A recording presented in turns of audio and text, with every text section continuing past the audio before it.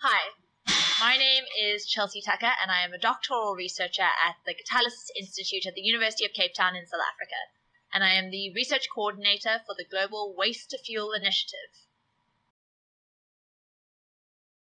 So, as a child, I wanted to be an engineer and an inventor, and luckily I work in a lab now that I get to do both. Today I want to break the wall on energy insecurity in Africa. This is an image from NASA showing the Earth at night, and essentially the electrification of our globe.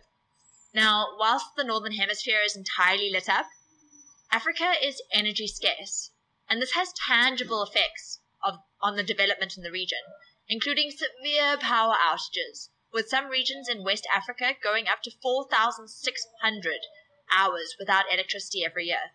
That's 190 days.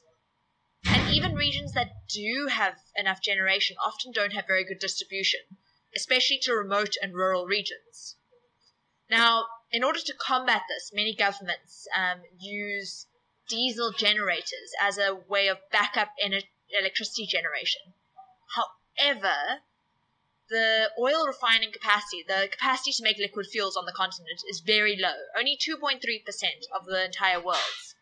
Now, what this means is that we import most of our fuels from overseas, leaving us vulnerable to oil price shocks and toxic fuel blends. Now, I'm not here to say that we should dig anything out of the ground, but as Africa is on the precipice of energy generation, perhaps it's time that we look at a way to generate both electricity and diesel on a decentralized basis that can reach those remote regions, that is both sustainable and equitable for all Africans. Today, I would like to introduce you to the decentralized diesel system, the modular off-grid waste-to-fuel process that can work in any region regardless of infrastructure, as long as it has organic waste, food waste, farm waste, even sewage. Now, this is based off of something called the Fischer-Tropsch process that has been used for over 50 years to create fuel from coal in South Africa. Now, we have redesigned this process, so now we can use waste as a raw material. That waste is transformed into biogas, which is eventually then turned into fuel. And we've developed a brand new novel catalyst that not only speeds up this process, but allows us to work on a modular, decentralized scale.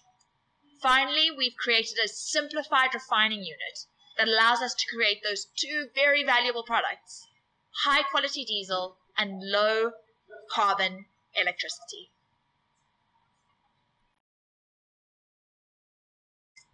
So what exactly makes this research innovative?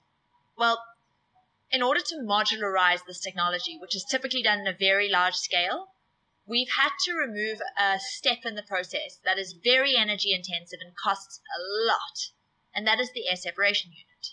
Now, this pretty much does what you think. It separates air into its constituent parts, oxygen and nitrogen. Nitrogen, being an inert, doesn't really do anything in the process. However, removing this unit has a knock-on effect that affects the production of liquid fuels in the Fischer-Tropsch reactor. Specifically, it damages the catalyst. Now, what we've done is we've created a brand new novel catalyst that is robust enough to not get damaged under the conditions required for modularization, but it can also produce lots of diesel and very little other things like greenhouse gases, carbon dioxide, and methane. Well, the Decentralized Diesel Project hopes to enable a vast network of regional jobs, from waste site pickers and dump site workers all the way through to engineers and entrepreneurs in the energy sector. We're wanting to bring jobs away from the industrial hubs and into communities where they're really, really needed. We want to enable these marginalized communities a way to uplift their local economies whilst creating low-carbon energy on a municipal and community level.